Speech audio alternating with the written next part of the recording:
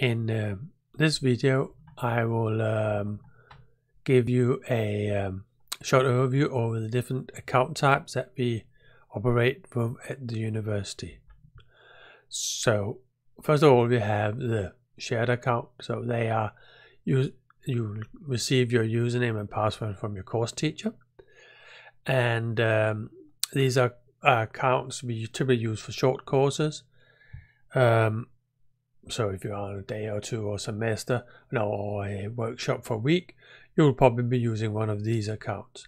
What's important to note about these accounts is that all data will be deleted each semester. And that you will be sharing the account via user, or might be throughout that semester. So and they might by accident delete your data. So if you're going to use it within the semester, you try and keep your data organized. I'll cover that in a moment about how to organize your data. But basically, if you need to use data for anything a bit more serious, you should contact me, some admin at my RUC email,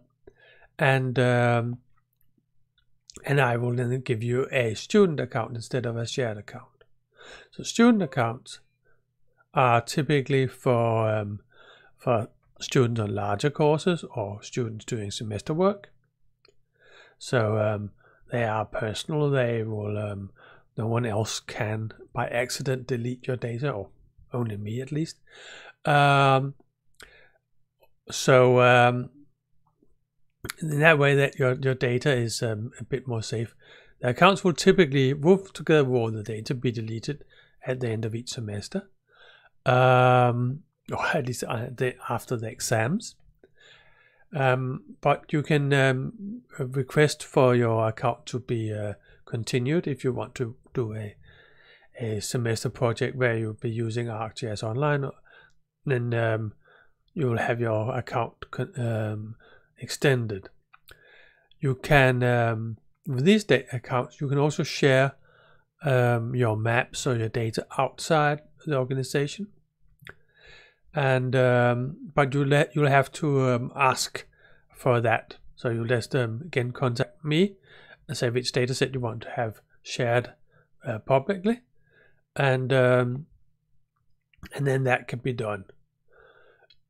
So you can make public maps that everyone can see, but you just have to ask for it. Staff accounts, of course, they are typically, they hang along as long as people use them. So typically, if you haven't used it for a year, then you'll be given a notice saying, we need all the accounts we have. We haven't so many accounts, so we have to keep a bit tight on them. So you'll be given a warning and ask, are you using it or not? And of course, they can share with everyone also publicly. So they are the basic different accounts. For all accounts, it's really useful if you try and organize your data a bit. So, and the easiest way of doing that is that if you in your content tab, so on the content tabs, you can create folders. So if you are doing a short course, you can call it Espen's data, and then people of course can see that, okay, that's not Peter's data, so Peter shouldn't delete anything in Espen's data. If you are working on a semester project,